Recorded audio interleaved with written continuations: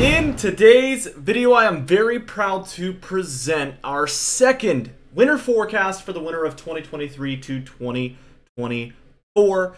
Before we get straight into things, be sure to check out our other business prestige weather in the description, pinned comment down below, where we do have early access to a lot of our seasonal videos, just like this one was in early access before getting uploaded here. We are releasing our snowfall forecast over there, so be sure to check it out in the pinned comment and description down below. It's only $5 a month. Let's get straight into things, and we are taking a look here at the temperature forecast first things first.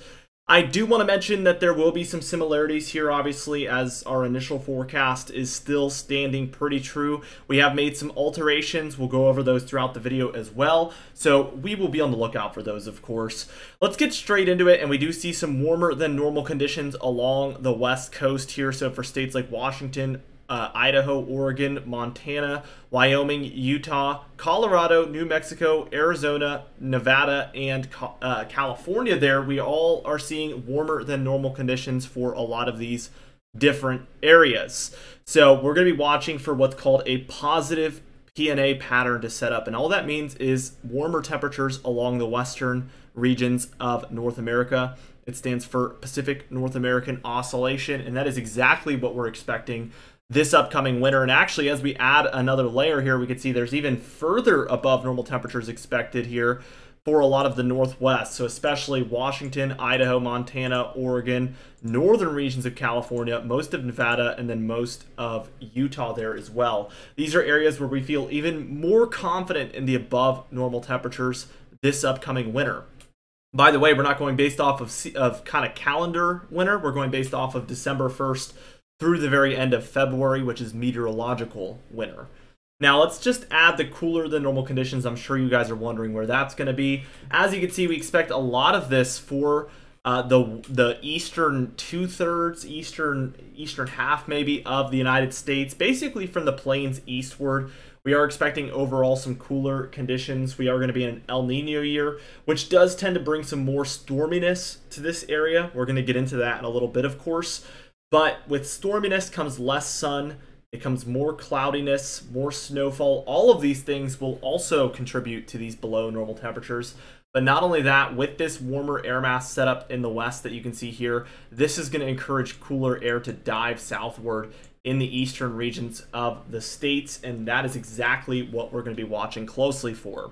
As we add our second layer of below normal temperatures, we can see a lot of these set up for the east as well. So a majority of that lighter blue region is also in this second layer. So we're seeing these further below normal temperatures here. And this is definitely an area where we're expecting some pretty cool conditions to take place. As we add our third layer here, and this is the most confident area of below normal temperatures, we can see for a lot of the upper Midwest and Great Lakes, as well as the Ohio Valley, is where we expect the coolest of these conditions. I would say the biggest change that we've seen here on this forecast has been a push west in these cooler temperatures. Originally, we had this reaching the coast, I believe, in our last update. We have pushed this further and further west over time. So we have seen a slight shift in that. Obviously, it's very good news that there's no massive changes here because you want that first forecast to be good. So to see some slight alterations is exactly what we want to be seeing here. We want to see models and predictions to be looking pretty on par with what we've been expecting already for a month plus. Now, as we just dive into the precipitation forecast here, we can see we expect below normal precipitation for a lot of the Northwest, even up into the northern plains and upper Midwest. So for this area here, we expect less storms to come through this pocket. Very, very traditional El Nino type pattern, and we'll dive into that in a little bit. We do have a second layer here, and this is where we're further confident in these below normal precipitation areas. Here, as you can see, Washington, Oregon, Idaho, portions of Montana, portions of Wyoming, portions of Utah, and portions of Nevada there are all included in this pretty far below normal precipitation area. And again, this all goes pretty on par with what is typically expected in an El Nino. So nothing too crazy here yet. I would say the precipitation forecast has changed a lot less than the temperature forecast. As we add the above normal precipitation area here, this is going to help us kind of just walk you guys through with what we in general expect here. In a El Nino, you see this area really dry, and that's sure enough what we're calling for here. You see a lot of the storms actually come on through the northwest, or the southwest, better yet, and we see them take a track similar to this. You really get this area cut off from a lot of those storms. They're sliding underneath here, and that is a traditional El Nino winter type pattern. Let's say it was a La Nina, hypothetically. What we would see is above normal precipitation in this area and very dry in the southwest, and we would see these storms diving through like this oftentimes. That would be a lot more of what you expect. So quite the opposite, to say the least. I would say the west is where things really change the most due to El Nino or La Nina. We do actually have a second layer here of this above normal precipitation, and this is going to be again for areas in Southern California and Southern Arizona there. Definitely some very stormy conditions on the way is the expectations as of now. Let's keep going, and as you can see, for a lot of the east as well, we expect the above normal precipitation, because again, these storms are going to roll through these Gulf areas and also along the eastern seaboard in a more nor'easter fashion, and sure enough, we see this taking place here on my precipitation forecast. We can expect all of these areas to have a pretty wet and pretty snowy winter depending on where you're at due to these temperatures and precipitation forecast. We do have a second layer for this pocket as well, where these nor'easters are probably going to be quite frequent this year. This will also set up for some really good snowfall opportunities along the eastern seaboard. Some very classic east blizzards have taken place in these types of years with these types of storm tracks. So we are going to be on high alert for these types of storms to take place.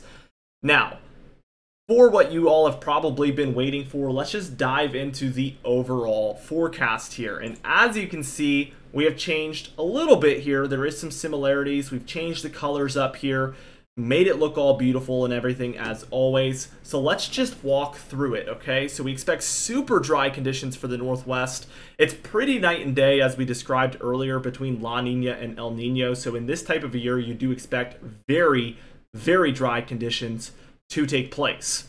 Now that doesn't really stop the mountain snowfall, because even with more minimalistic types of storms, these areas are so cold, they're going to see so much frequent snow in the Rockies that it's not going to make a massive difference either way. So we expect overall to see still typical snowfall in a lot of the Rockies and Cascades. Maybe slightly below normal, but below normal is still just astronomical snowfall amounts. So you're not going to walk outside and be like, wow, it was an El Nino this year and it hardly snowed. That's not going to happen in the Cascades and Rockies regardless of anything here. So that is why almost always you will see me calling for typical snow in the Cascades and Rockies. It's not going to be noticeable. Above average storms, however, for the Southwest is what's expected. No surprise here either, really. We've talked about this time and time again. Again, in an El Nino, above average storms is going to be what you expect to see. Cold and snowy to the east of the Rockies. I do think that this is an area in particular that in either an El Nino or a La Nina, you expect to see cold and snowy conditions. Because in an El Nino, we still see these storms rolling through the southwest and diving like this, and you still see some snowfall for these pockets here. In a La Nina, you see it kind of dive south like this, and you still see snowfall here. So it's one of those areas where either way you kind of get a lot of cold and snow at times, and that is exactly what I expect this year. Now, as we just roll along here with this precipitation forecast, so again, as we just kind of put that storm track on screen here, very stormy for a lot of the deeper south areas. That is due to this frequent storm track that is going to roll through. Now, we do expect polar vortex to be possible this winter. All the signs so far are aligning that it is going to be possible for this polar vortex to make a couple of appearances. Just for instance, if you remember last December around Christmas, we had extremely cold conditions. That was a type of polar vortex event. So that is the type of conditions you would expect in that type of circumstance. Arctic blasts to the south of there are going to be quite frequent. Again, we expect this positive PNA to set up out west. I'm going to put a little positive here. And that forces these Arctic blasts south for these areas. So that is why we expect that overall this year. Winter battle zone for this pink area, and what that means is this is going to be a battle between rain, snow, ice, and all of the above, really. Anything in between. You expect to see a lot of these precipitation fluctuations in the types, and you're going to see a lot of mixed bag storms in this winter battle zone area. Worst of winter expected for the interior eastern United States as a lot of these storms roll through, whether it be onshore or offshore. You are going to expect to see some snowfall in this worst of winter area, and that is kind of the bullseye as of now for big time storms. And I think in last update we had this along the eastern seaboard, but with the little bit of a west trend in that cooler conditions, we've pushed everything back a little bit west, including that worst of winter area.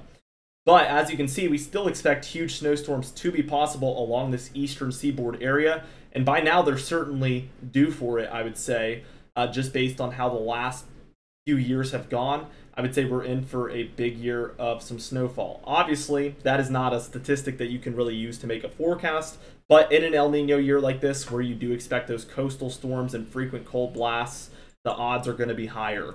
And I can say that with pretty high confidence at this point.